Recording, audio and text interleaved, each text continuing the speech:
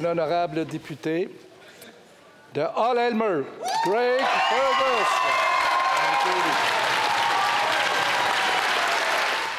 Quebec Liberal MP Greg Fergus beat out 6 other candidates to become the first black person to hold the office of Speaker of the House of Commons. I'm really looking forward to working collaboratively with all of you. We need to make sure that we treat each other with respect. This should be inspiring for all Canadians. It is an incredible achievement to serve in the role that Parliament has bestowed upon you. They're one day going to see your face on the walls of this chamber. There's going to be kids who maybe have come here and not seen themselves reflected on the walls. And that's going to change now. That's very powerful. Hear, hear. All right, Greg Fergus is a soft-spoken and rather genteel guy, so will his election bring more decorum to the House? Brad, let's get started on that with you. I mean, the contrast between the House of Commons and the House of Representatives today and how things went. I mean, Greg Fergus's election, what's the challenge he's got ahead of him?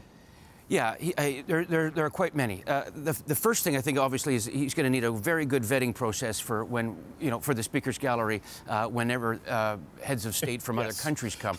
Kind of undoing and kind of fixing the troubles that Mr. Rhoda had as Speaker, I think is got to have to be front and center. As for decorum, lots of speakers run and say, I'm going to bring about decorum. They've been saying that for decades on Parliament Hill. The House is in a different spot right now, though. It's bad energy. It is. No, there's no question that it is bad, and it has gotten worse substantially over the last handful of years. Can the Speaker himself change that? I think there's a limited role. He can set the tone, but unless he starts throwing people out, and until the day where members of Parliament stop using the theatre of getting kicked out to further their fundraising strategies, to say, look, I got kicked out of the House of Commons, now send me money. And unfortunately, far too many Canadians do that. Look, it's a very exciting day for Canada in that the first person of colour is elected Speaker of the House. I do not want to change that. But other challenges that Mr. Fergus is going to have.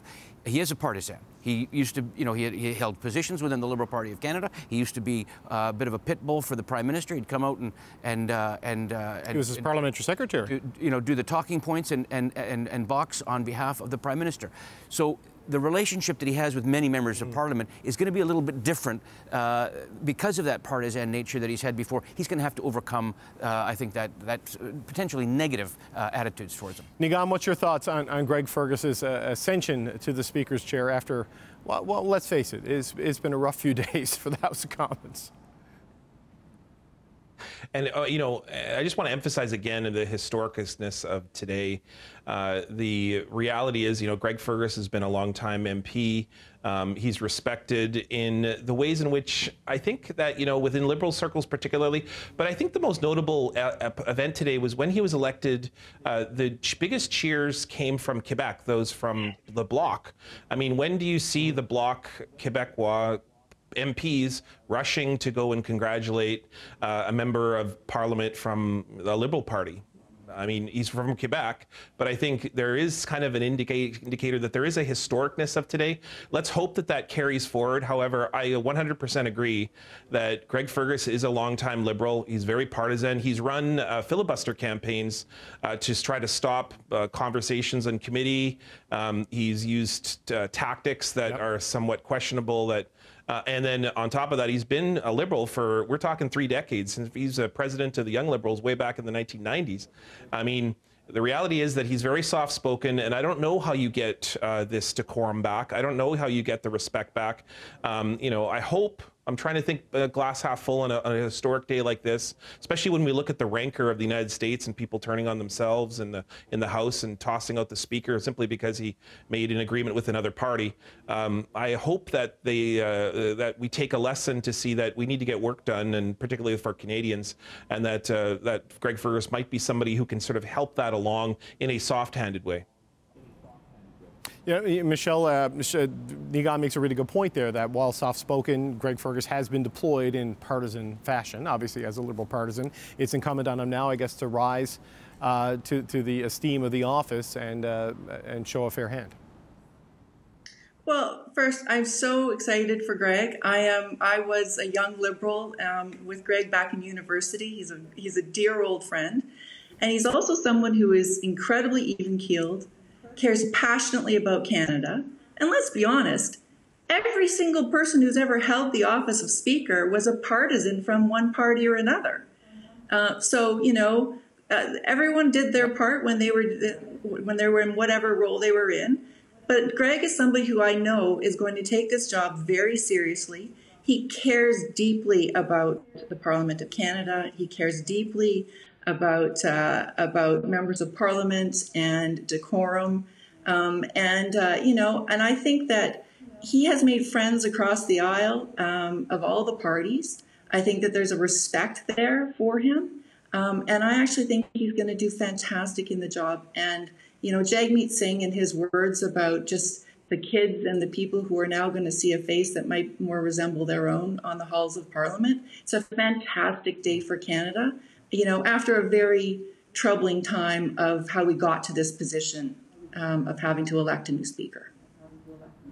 Yep, and I'm reminded that Peter Milliken was quite a partisan before he became Speaker and served as a Liberal Speaker in a Conservative minority government parliamentary sitting. So, and Shakir, it almost seemed like we might have the reverse of that here, because Chris d'Entremont looked to have a real shot at winning today. And I want to talk about that in just a second, but what's your thoughts on Greg Fergus rising to this office today?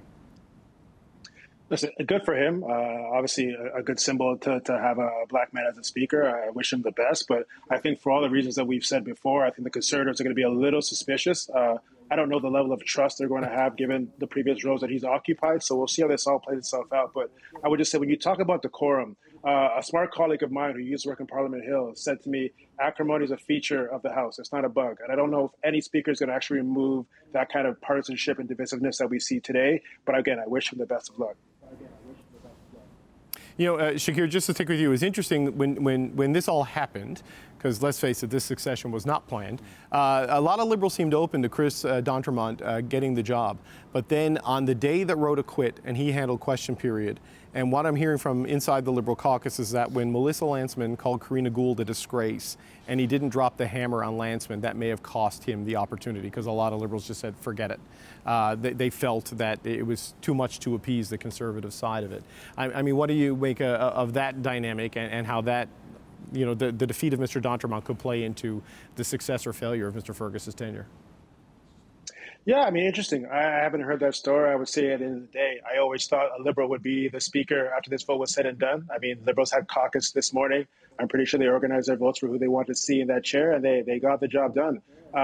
Could have d'Entremont handled that a little bit better? Obviously, he could have. But again, I think the Conservatives are going to look at Mr. Fergus and see how he handles, things on the Liberal side of the House. And any kind of slip up, he's going to get accused of being partisan, of not being impartial. So I think he needs to be extra careful, given what you've just said about Mr. d'Entremont and handling Melissa Lantsman. So Brad, on this, the issue, you mentioned the need for greater vetting of who gets invited to the gallery after the events that led to this. Does this need to be a full-blown committee investigation into this? I know it's being punted to Proc. They're going to look at some of these things sort of backward-looking, but do they need a bigger review of how all of this works? That's the nerdiest question I think you've ever given me. What committee should this go to? It should go to Proc. Or should it even go to committee? It should go to Proc, because if it doesn't go to Proc, then what's going to happen is you have to let MPs have their say on the matter, even though it's probably not going to be fixed by new and more rules. Right.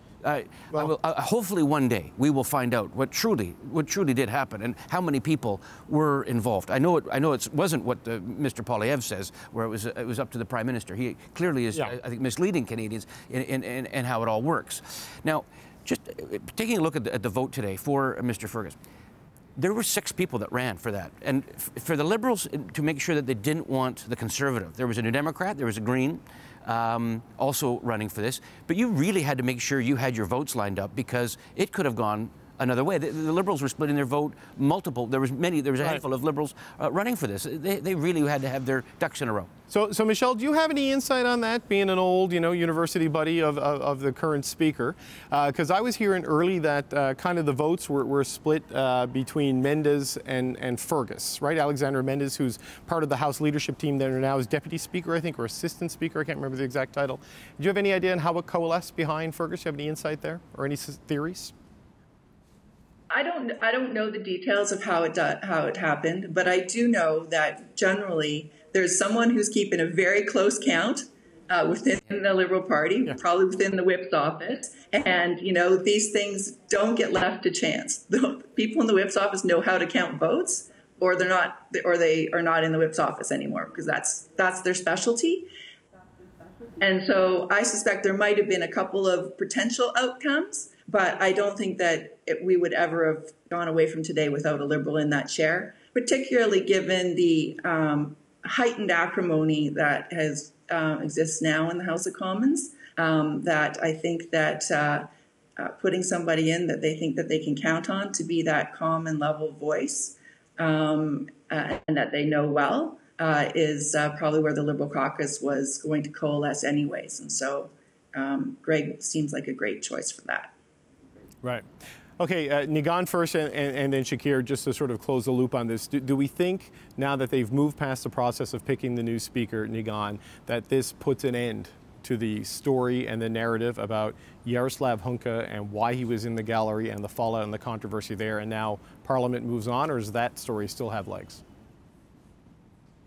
No, I think it continues. I just want to add something to what was said a minute ago. I mean, don't forget that the block votes and how important they felt for Greg Fergus's election. I mean, I think there's a role there, and there's certainly a story that might be worth thinking about.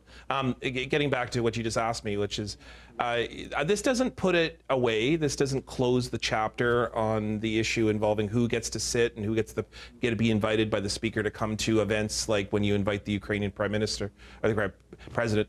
The reality is that this story is not going to go away because it has legs. It has all the different features that Pierre Poilievre wants when it comes to pointing out the alleged corruption or alleged mismanagement or inability, ineffectiveness, so on. It paints all the pictures for Pierre Poilievre, but it won't be the lead story. And so moving away from the speaker and moving into a new position, especially with such a historic occasion, and then on top of that, for what we talked about just a minute ago, the potential election of the First Nations Premier, it's going to be turned into page 6, 7, 8, and I think it will begin to fade away on this story, and it won't certainly have the legs that it had about 24 hours ago.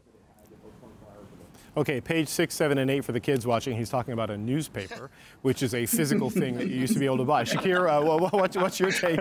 Oh, come on. on whether this is the... I get it, buddy. It's handle it. Shakir, your quick final thoughts on this one. Fourth segment, fifth segment. I think it closes a chapter on this, but I think as this goes to committee, the Conservatives are going to be looking for, was PMO involved in any way? Did they drop the ball? They're going to try to make that connection. But if it is all just Anthony Rota or his chief of staff kind of dropped the ball on this, it really closes the book on this, and people move forward, talk about affordability, housing, et cetera, what we were talking about prior to this.